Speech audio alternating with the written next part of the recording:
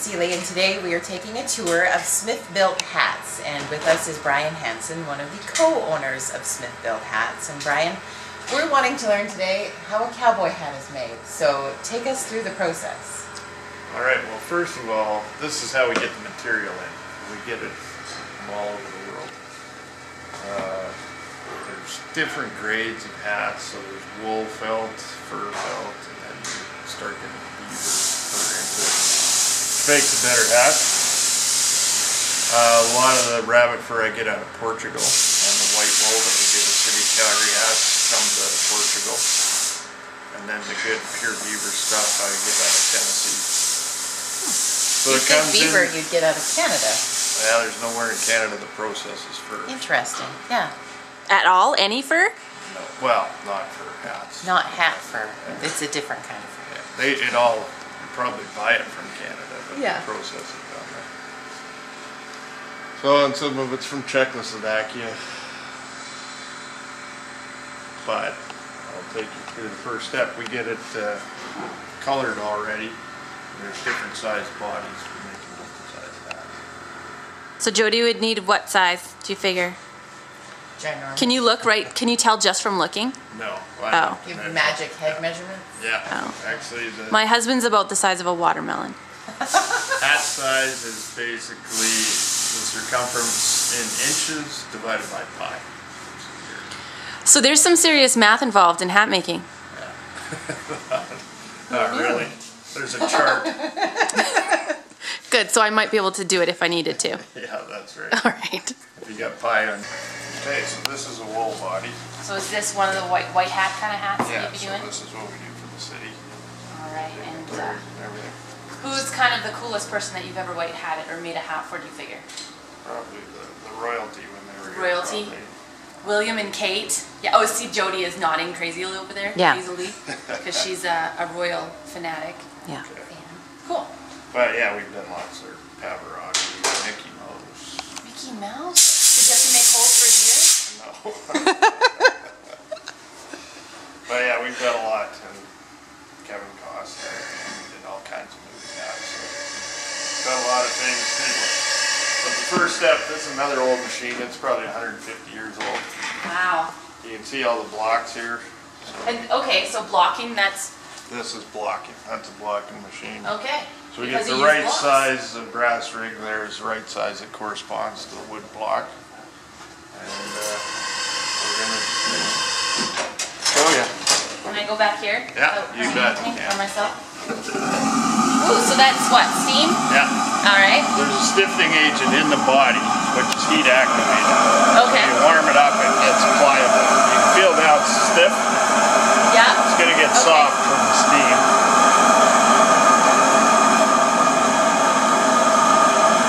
How long does that normally take? Just long enough to warm it up. A minute. Start. Oh, yeah. Okay. And then now you can shape it, is that?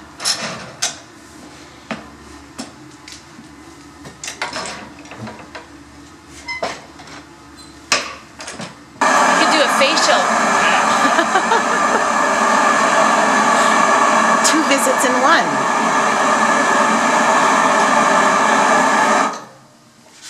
Kind of fell out of the teeth here. Okay, what does that mean? You have to start over? Well, I just gotta Put make it sure back that the in. brim is under the teeth. All right.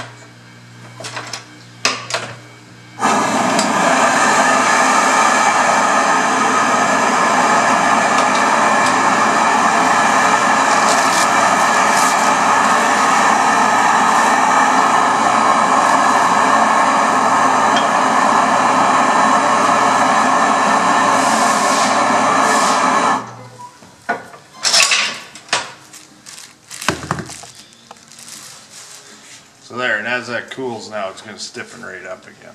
All right. So and so now basically it's with the wool hat, we let them dry overnight. With the fur hats, I let them dry on the block for about a week.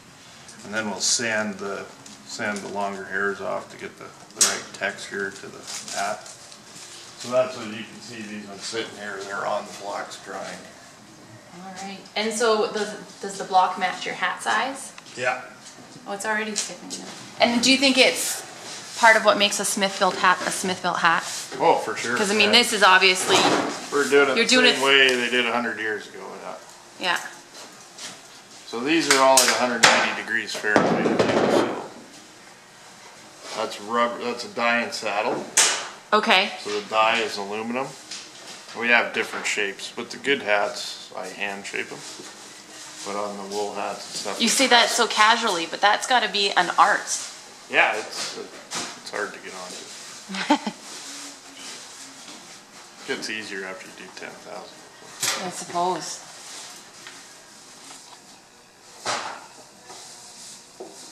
So between the heat and we're going to put about 30 pounds pressure to that.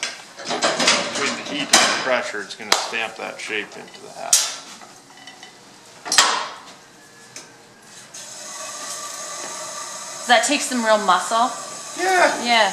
You do 200 in a day. Yeah, you probably got nice pipes then. I wish. You'd think after 12 or 14 years of doing this, I would, but. See, he's brought that up to 30 pounds pressure. There's a water bag in there. Okay. So it's just water pressure going to it. So to make one of your fur hats, you said they sit for a week at least. Yeah. How long does it take from start to finish? Well, at least a week. And then with the good beaver hats, there's probably 8 hours of labor that goes into it. Wow. You must have a lot of craftsmen then working with you. Yeah. You get just getting into our busy time now. Well, I bet, right? I mean, that's one of the reasons why we thought it'd be something to let our listeners know about too. Is rodeo season is just around the corner, right? Yeah. Just what? Beginning of April it starts, eh? It's kind of already started. We had Yeah. bull riding already last. Houston's on right now, but yeah, around here it's not far away. Yeah. The rodeo guys have the different styles of hats, right? Everybody wants their own little twist on the hat they're wearing. It's part of who they are, so it's their identity. So does Mike LaBelle have a twist? Yeah. Well, we know he has a twist. Mike, wow, that was a loaded statement right But there. I meant Yeah. specifically his hat. He's a rodeo reporter, right? Yeah. So. Yeah, I've known Mike for 30 years. Yep. So how would his hat look a little different? Well, What he would you just do to his? he likes a certain shape to his hat, so he tells me what he wants, and that's what I do. I'm sure he just tells you what he wants. That sounds like Mike. Yeah. So I gave him what he should wear, and he brought it back and changed it. But the different shapes are flattering for different face shapes and everything, so I can shape the hat to suit you. It doesn't Okay. mean you're gonna like it necessarily, but Well, I would take your judgment. I have a little head and small face, and hats don't really hats don't normally work on me. yeah. I tend to avoid them. You just haven't had one that was Well, right. all You haven't right. had a Smithbilt. Haven't had Yeah. a Smithbilt. All right, sounds good. So, there we go. See, that's stiffened up again. Oh yeah. So is somebody important maybe gonna wear this hat? Probably, yeah. So See that? We've touched cut it the trim. first. This is another old machine we have. Yeah. Yeah. Yeah. So you can see like there's some longer hairs kicking around here though still. See how that kind of it's a little fuzzy. Little bit, but you have a much more discerning eye than I do, I'm sure, Ted. Maybe you can see it better from this side. Yeah, so go on this side and look down. You can see there's kind of like some longer hairs on there. Looks like my chin. We're gonna open the Smithbilt Spa before we're done today. Some steaming, some hair burning. But this will kind of make it a little more Oh my Makes it a word. little more what? more fine, more Did you say flammable? no more fine. Fine. Final. Fine. Smoother. I was like, you're making it more flammable. I need to step back. Okay. And that's actually... We're gonna spray some gasoline on it. Holy Hannah. It's okay, I didn't like the hat. Okay, but what about the color now? Now we just do this, put up the fires. Yeah. And we sand it again, and it takes away most of the. Okay.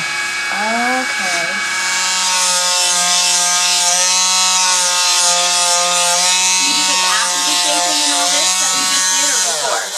Well, this has just been blocked. Okay. So we've blocked to push that block in and let it dry. flatten the brim out on it, because if you want the brim really flat, and we iron it so that there's no ripples in the brim. So when you sand it, you get an even.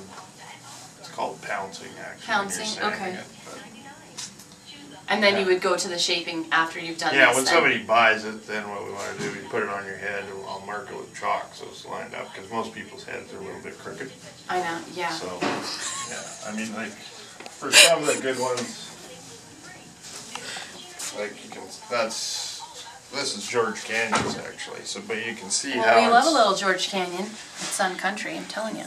I hate to say that he's got a crooked head, that's not that bad, but you can see it's not I know, but it kind of maybe goes with his jawline and everything, right? Like it's all, yeah, it works for him. Finish sanding it. Can I feel it or I'll make it dirty? No, you're alright. Okay. So you can see how much different it gets, eh? Yeah. Yeah. See, because I would never have, I don't know if that's really blonde of me, but I would never have kind of thought it was wool and beaver that you make a cowboy hat out of. So that's news to me. Is that really blonde? Jody's laughing at me. Yeah, because this is all it started on. Yeah. Yeah, well, it just looks like the stuff that comes on my dryer, to be honest. Very cool.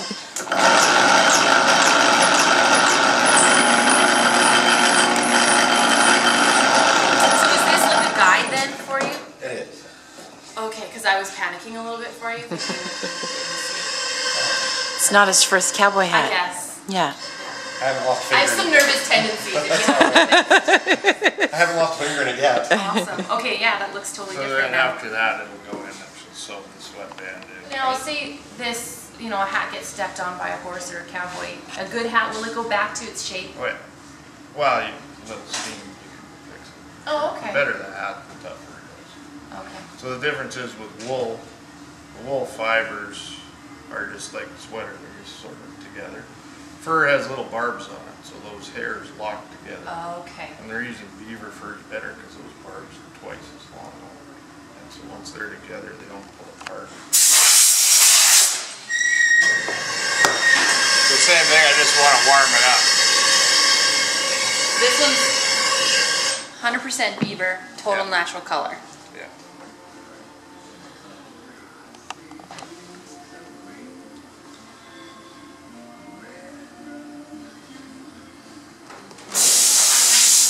So this is the difference of you doing it by hand as opposed to using the machine over there. Yeah, so I can, it's only going to be one shape coming out of that. With this you can get a little bit of character. Or if you screw up, can you start over? Oh yeah, that's a You good just thing. steam it. Because when you press them like that, it stretches the material where Right. the crease lines are. Okay. So you can't really change the shape after, but this, if you wanted to change it, you just punch it out and shape it another way.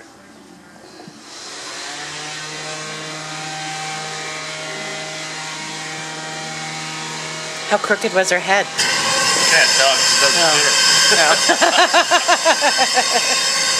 That's just the inquiring minds would like to know. How crooked is Stephanie Hopf's head? Start.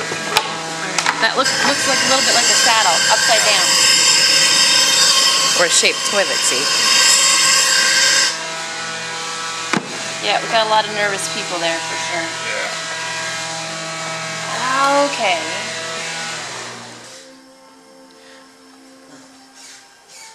Oh, look it. Is that inside all of your hats or just like a special one like this? That nice, beautiful green Well, satin. I got different colors, but Oh they're yeah, all and then the fine. leather sweat strap as opposed to, okay. Yeah, and that's sheepskin or goat skin, so it's really soft. Oh, it is. So that's going to be really comfy. Yeah. Does it help like with some gription too? The cowboy's sweating or whatever, it will keep it on. Yeah, this is this way. That's very nice.